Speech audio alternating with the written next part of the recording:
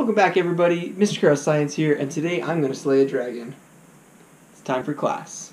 I got projects that you wouldn't believe. Science stuff, 3D prints and student machines. Na na na na na na na na. It's a Carol thing. Before we get started, make sure you do your bell work, make sure that you're subscribed down below, and click the bell so you don't miss any of my new videos. Last week, my niece called me and asked if I could 3D print her a dragon. She has a friend who's really into dragons, and she wanted to give her a really cool present for her birthday.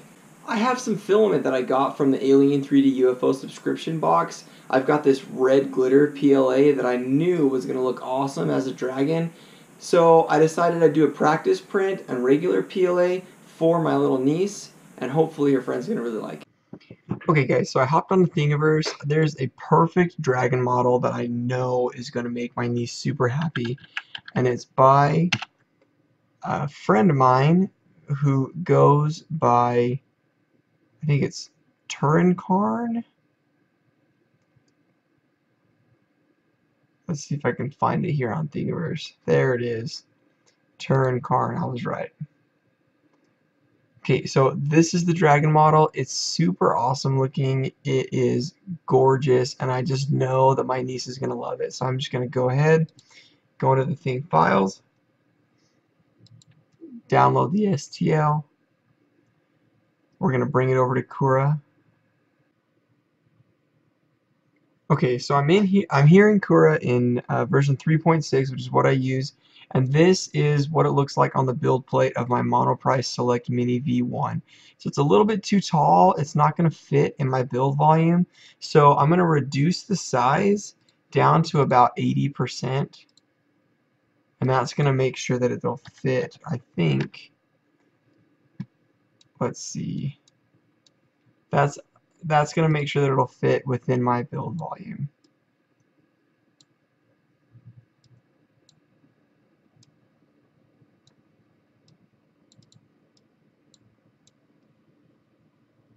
So 80% looks like it's about the limit there. That's about all I can get out of it. Now, once I do that, I know that I'm going to want to print this in some of the UFO samples that I got in one of the previous videos that I've done. There is a really cool glitter filament that I'd like to try. So what I'm going to do is just go ahead and prepare this, slice it, and see how much filament that it's going to use, because I know that those samples only have about 20 meters of filament on them. Alright, so it looks like it's going to take about 23, almost 24 meters. And I know there's only about 20 meters on there. So what I'm going to do is I'm going to start out simply by changing the infill density. 22% is pretty high. I'm going to bump it down to 10% and see exactly how much filament that saves me. Alright, so it looks like I'm down to about 18 and a third or so meters of filament, so I think that's going to be exactly what I want. But I'm going to go ahead and print this in a regular PLA, not my glitter PLA, because I only have one shot at it. So I'm going to throw this on the printer, and I will see you at the end of the time lapse.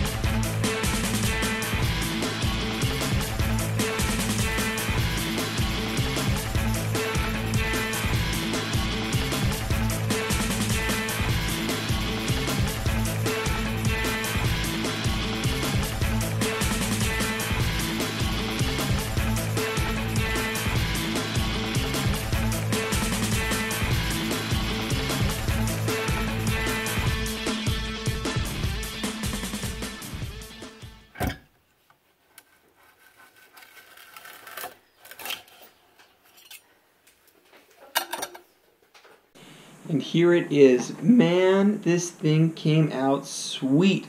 I know she's going to really love it. I really appreciate all the detail that's in this, even down to the wings and the texture and the skin.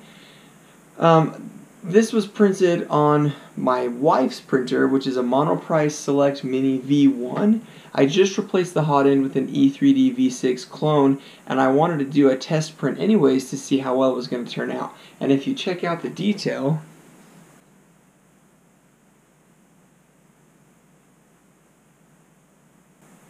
you can see it really printed well. I love this model. I think it looks super awesome, and I'm sure that my niece is going to love it, and her friend's going to be really excited. So seeing as how I printed one for my niece, I said, you know what? I've got some really cool samples that were given to me in the last month's Alien3d UFO box. So I decided, hey, you know what? There's a really cool red glitter filament in there. I've got to try it out. So I did.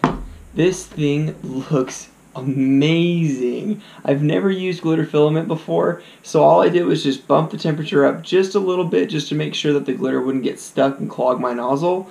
But this thing is absolutely gorgeous. This filament is so pretty, and I'm really looking forward to leaving this on my desk at the school, showing all the students exactly how awesome their teacher is, because I 3D print dragons for them, and they don't look anywhere near as awesome as this model. This thing is excellent. Really detailed, and that glitter really adds something to it. This is awesome. Well, anyways guys, that's all I've got for you today. Make sure you leave a comment down below if there's anything you'd like to see me print or a new project you'd like me to try. I always welcome suggestions on the channel, especially those that help my students to learn and grow, and anything that helps me to become a better teacher is good for everybody. I will see you guys in the classroom.